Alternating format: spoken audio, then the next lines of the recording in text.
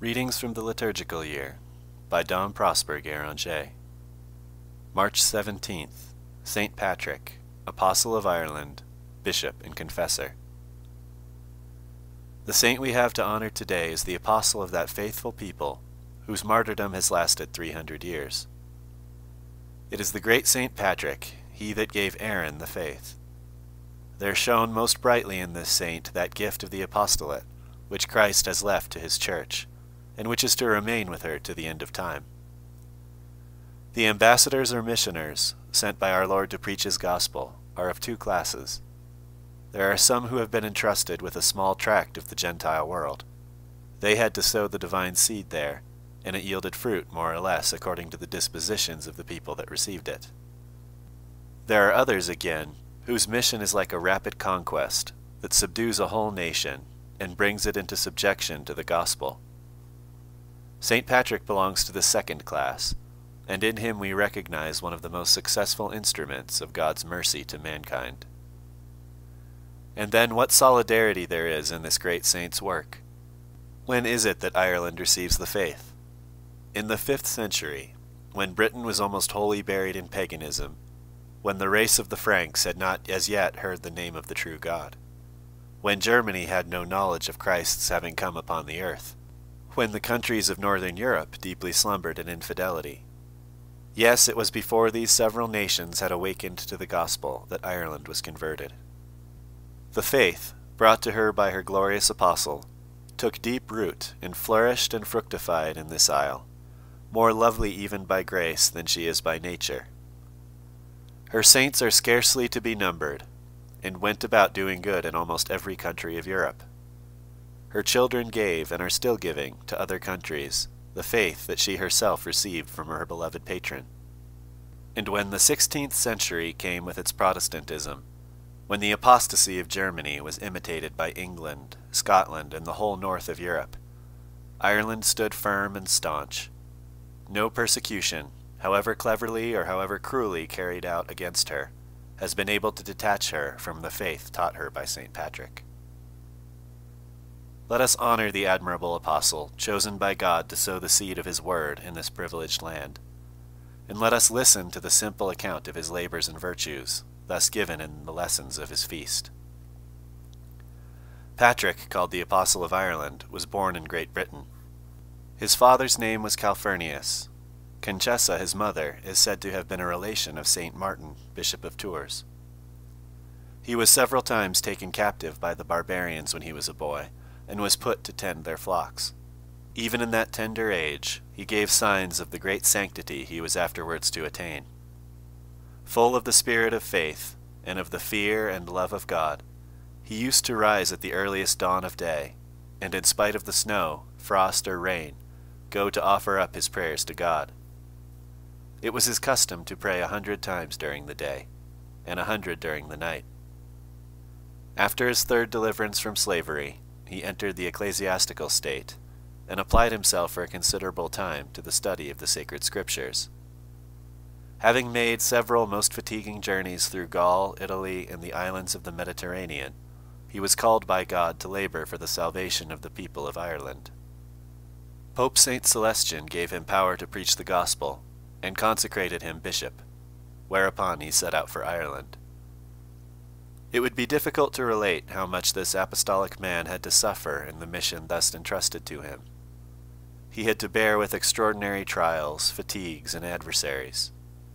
But by the mercy of God, that land which heretofore had worshipped idols, so well repaid the labor wherewith Patrick had preached the gospel, that it was afterwards called the Island of the Saints. He administered holy baptism to thousands.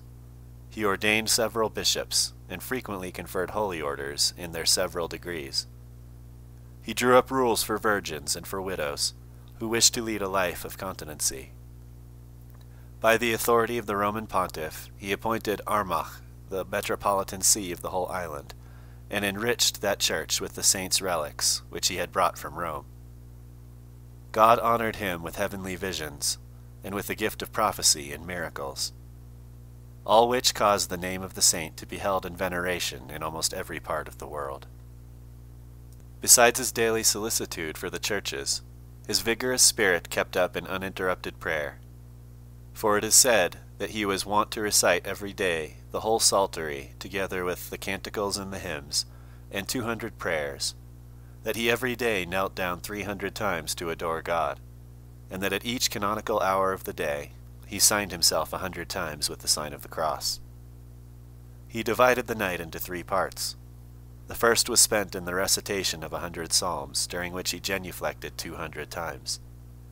The second was spent in reciting the remaining 50 psalms, which he did standing in cold water, and his heart, eyes, and hands lifted up to heaven. The third he gave to a little sleep, which he took laid upon a bare stone. Being a man of extraordinary humility, he imitated the apostles and practiced manual labor. At length, being worn out by his incessant fatigues in the cause of the Church, powerful in word and work, having reached an extremely old age, he slept in the Lord, after being refreshed with the holy mysteries. He was buried at Down, in Ulster, in the 5th century of the Christian era. Thy life, great saint, was spent in the arduous toils of an apostle, but how rich was the harvest thou didst reap! Every fatigue seemed to thee light, if only thou couldst give to men the precious gift of faith, and the people to whom thou didst leave it have kept it with constancy, which is one of thy greatest glories. Pray for us, that this faith, without which it is impossible to please God, may take possession of our hearts and minds. It is by faith that the just man liveth, says the prophet, and it is faith that during this holy season of Lent is showing us the justice and mercy of God, in order that we may be converted, and offer to our offended Lord the tribute of our penance. We are afraid of what the Church imposes on us, simply because our faith is weak. If our principles were those of faith, we should soon be mortified men. Thy life, though so innocent and so rich in good works, was one of extraordinary penance. Give us thy Spirit, and help us to follow thee, at least from a humble distance. Pray for Erin, that dear country of thine, which loves and honors thee so fervently. She is threatened with danger even now, and many of her children have left the faith thou didst teach. An odious system of proselytism has disturbed thy flock. Protect it, and suffer not the children of martyrs to be apostates. Let thy fatherly care follow them that have been driven by suffering to emigrate from their native land. May they keep true to the faith, be witnesses of the true religion in the countries they have fled to, and ever show themselves to be the obedient children of the Church. May their misfortunes thus serve to advance the kingdom of God. Holy Bishop, intercede for England. Pardon her the injustice she has shown to thy children, and by thy powerful prayers hasten the happy day of her return to Catholic unity. Pray too for the whole Church. Thy prayer, being that of an apostle, easily finds access to him that sent thee.